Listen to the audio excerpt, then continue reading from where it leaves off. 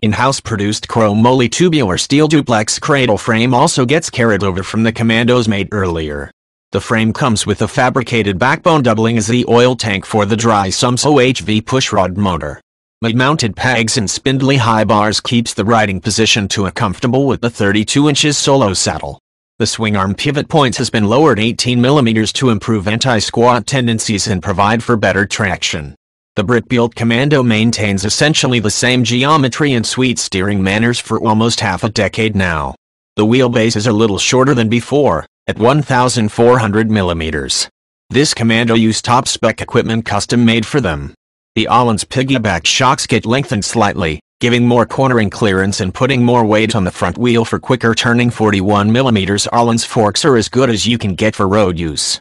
The twin 320 mm discs and Brembo radio brake package provide controllable, effective stopping power with just the right degree of sensitivity. Dual Brembo 4-piston calipers at the front and a 2-piston at the rear. Production spanned 10 years, and the Commando was crowned Machine of the Year by the UK-based Motorcycle News for 5 consecutive years, starting with its sophomore year in 1968 and running through 72.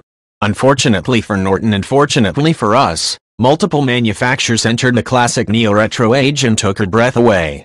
This California does a decent job at bringing to the 961 family the bold paint, some Mi-ape hanger bars and lashings of polished billet, chrome, and carbon, giving a dirty dose of 70s Americana to the party.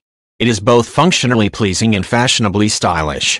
Those semi-ape western bars make the gentlemanly neo-classic Street Fighter feel like a relaxed high-speed sports cruiser. Luckily for the folks at Norton, they know their classics. Being the Fiat 500 or the Mini of the two-wheeled world, their reinterpretation of the 70s has not many faults.